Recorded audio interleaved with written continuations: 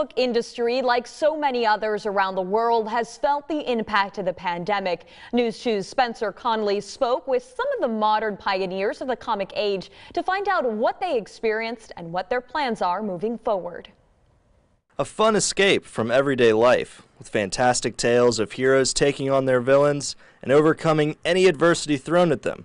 But last year's supervillain was COVID-19. 2020 was definitely an interesting year. Mike Campbell, owner of the Charleston comic shop Captain's Comics and Toys, says his store survived the mandatory shutdown of non-essential businesses just like Mr. Fantastic would, by being flexible. We went mobile, we went delivery, we did kind of a lot of online stuff through Facebook and Instagram, but the idea was to still stay connected with our fans. And that fan connectivity proved successful.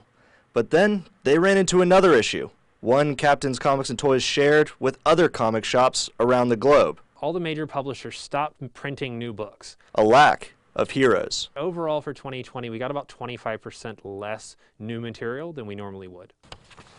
We call it in the industry pencils down. Greg Bo Watson, a South Carolina comic book creator and illustrator, has worked for Marvel, DC, and Cinescope. He says, once the pandemic hit, the industry came to a screeching halt, and the wheels of creation grinded to a stop. Pencils down order went out across all the major publishers and everything. So basically a lot of the penciling and inking and coloring jobs, lettering jobs, they dried up. Watson says he and his super friends found an alternate way to put their artistic talents to use. During that time, I was really worried, but then all of a sudden, people from all over the world actually started picking up commissions from me. So I was able to stay here in my studio safe. What began as simply a way to stay afloat turned into a newfound passion. I really like dealing directly with the fans. That's always a lot of fun because it's kind of immediate gratification for me as an artist. While his engagement with the fans has grown, there's one thing Watson misses most of all. All the cons.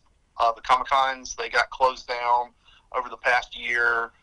I've missed seeing all my colleagues and friends. Well, lucky for Watson and all comic fans across the Lowcountry, the 13th annual Captain's Comic Expo is Charleston's biggest comic book event. You heard that right. Captain's Comic Expo is back for another year, bringing the best of comic book culture to fans across the Lowcountry. But don't worry. The guys at the shop have safety covered. One of the big things with hosting any event this year is making sure that you are doing it safely. With strict protocols in place, Captain's Comic Expo is ready to kick off, representing the healing of the close-knit community of all those with a love for comic books across the Lowcountry. So that's a really good thing. Spencer Connolly, Count on 2.